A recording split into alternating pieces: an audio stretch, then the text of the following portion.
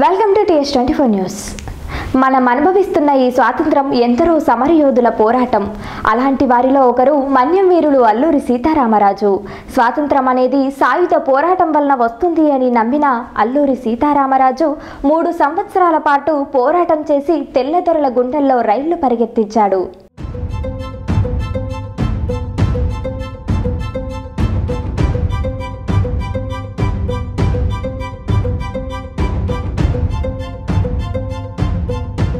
అల్లూరి సీతారామరాజు మన్యం ప్రజల్ని ఎలా కలిశారు?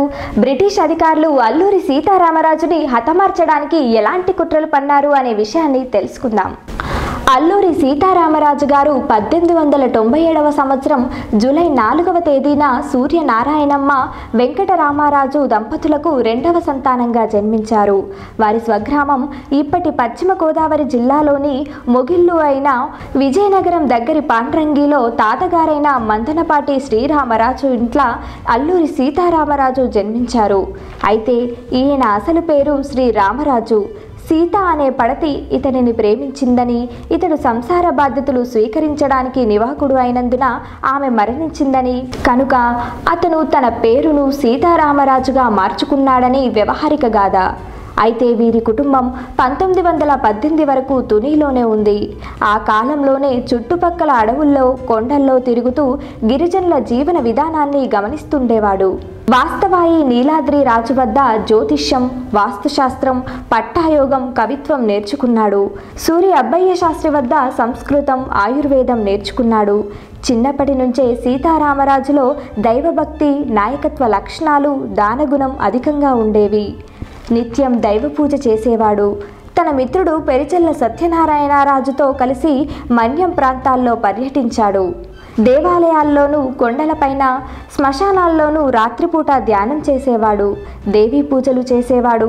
అన్ని కాలాల్లోనూ విడవకుండా శ్రద్ధ, కర్మల వంటి సాంప్రదాయాలను శ్రద్ధగా పాటించేవాడు. యుద్ధ విద్యల్లో ఆరితేరిన రామరాజు ఆనాడు తెల్లదొరల చేతిలో అనేక దురాగతులకు గురి అవ్వడం చూసి చలించిపోయాడు. గిరిజనుల దాన, మాన, శ్రమ దోపిడికి గురి అవ్వటాన్ని చూసిన సీతారామరాజు బ్రిటిష్ అధికారులపై విరుచుకుపడ్డాడు. మన్యం ప్రజల కష్టాలను కడతీర్చేందుకు నడుం బిగించిన రామరాజు వారికి తమ హక్కులను వివరించి, వారిలో ధైర్యం నూరిపోసి, తెల్లదొరలను ఎదిరించే స్థాయికి వారిని చైతన్యపరిచాడు. తమకు అండగా నిలిచిన అల్లూరిపై గిరిజనులు పూర్తి విశ్వాసాన్ని ప్రకటించి తమ నాయకుడిగా స్వీకరించారు. 1992వ సంవత్సరం ప్రాంతంలో మన్యంలో కాలు పెట్టిన సీతారామరాజు విప్లవానికి రంగం సిద్ధం చేశారు. తన విప్లవ దళాలతో పోలీస్ స్టేషన్లపై మెరుపు దాడులు నిర్వహించి బ్రిటిష్ అధికారులను గడగడలాడించాడు. సమాచారం ఇచ్చి మరీ పోలీస్ స్టేషన్లపై దాడులు నిర్వహించి బ్రిటిష్ అధికారులను ముచ్చెమటలు పట్టించాడు. ఈ సంఘటనలో బ్రిటిష్ ప్రభుత్వం పూర్తి రక్షణ ఏర్పాటు చేసుకున్నప్పటికీ ఆయనను ఎదుర్కోలేకపోయారు. అక్కడి చుట్టుపక్కల 30-40 గ్రామాల ప్రజలకు నాయకుడయ్యాడు. మన్యంలోని గిరిజనులను సమీకరించి వారిని దురు అలవాట్లకు దూరం చేసి వారికి యుద్ధ విద్యలు, గెరిల్లా యుద్ధ పద్ధతులు నేర్పించి వారిని పోరాటానికి సిద్ధం చేయసాగాడు. ఇలా అల్లూరి సీతారామరాజు పోరాటం ఉధృతంగా మారుతుండగా ఎలా అయినా అతన్ని పట్టుకోవాలని 1924 ఏప్రిల్ 17వ తేదీన మన్యానికి కలెక్టర్గా రూథర్ఫర్డ్ని నియమించారు. ఆయన ఉద్యమాలను అణిచివేయడంలో నిపుణులు.